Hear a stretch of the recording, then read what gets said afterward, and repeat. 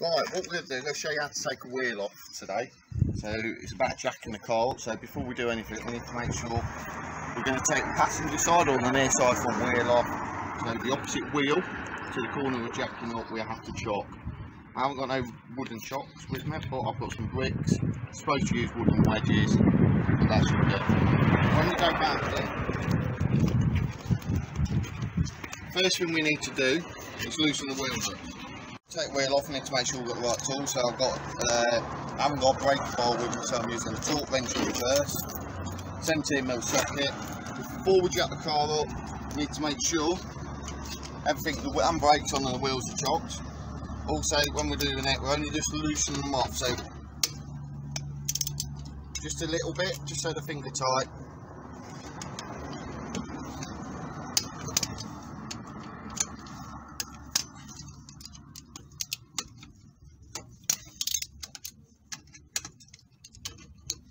Right, that's the wheel nuts loosened.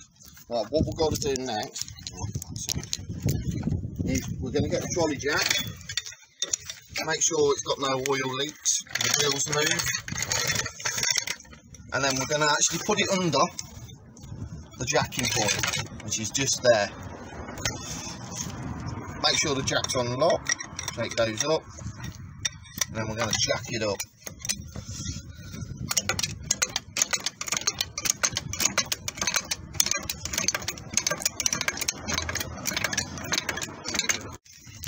So we need to go a little bit higher with this car.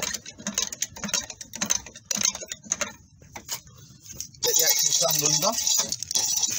Now one more pump. Put the actual stand under the subframe or somewhere where it's strong.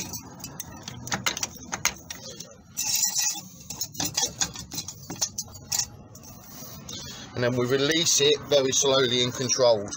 So very slowly. Lower the car down so it touches the axle stand, and now that's all the way off. So that's the jacking of the vehicle done. What we're going to do next, I'm going to take the wheel off. Because I've already loosened it, I can just undo them by hand. If you've got a tray, put them in your little bit of tray so you don't lose them.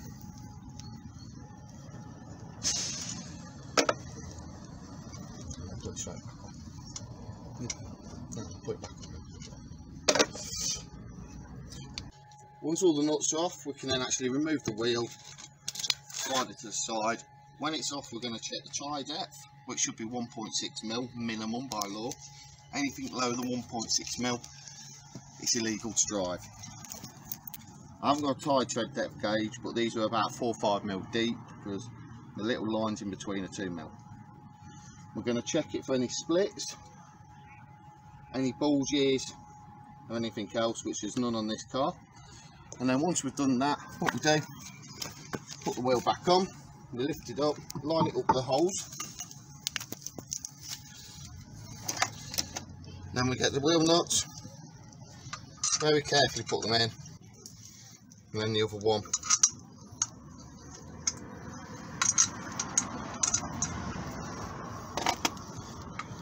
And what we're going to do, we're just going to nip them up really quick.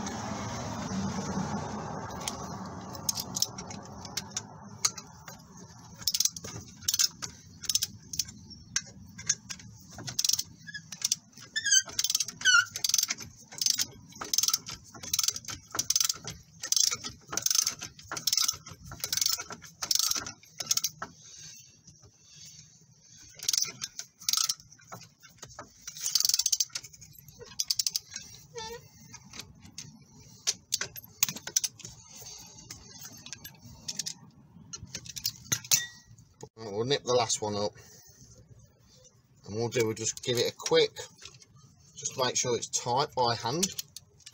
We do it diagonally, so if we're doing this one, we go there, then we go up to this one here, and then we go on to this one here. We do that because if the wheel's tight in the middle and it don't sit right, when you drive along it'll come loose. Right, so that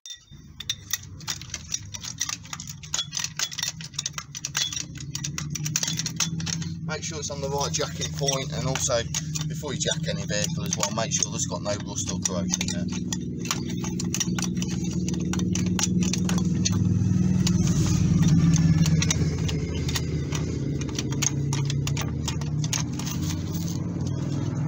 Then what we're going to do is remove the axle stand, and then we're going to actually lower the vehicle really slowly and controlled until it's all the way down.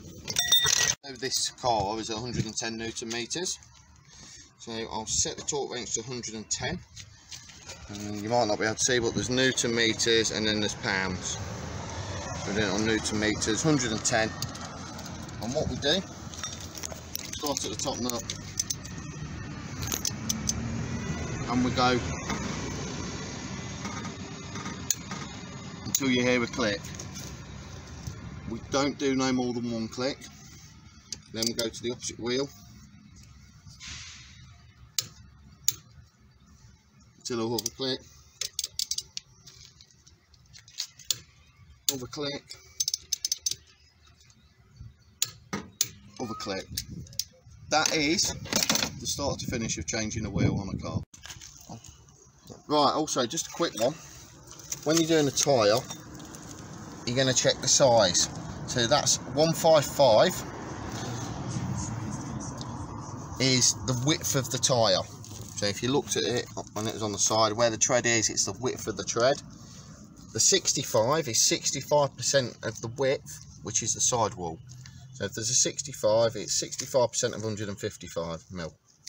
And then the R14, that is the wheel size. So this tyre is a 155 65 R14, and it's a speed rating of 75T.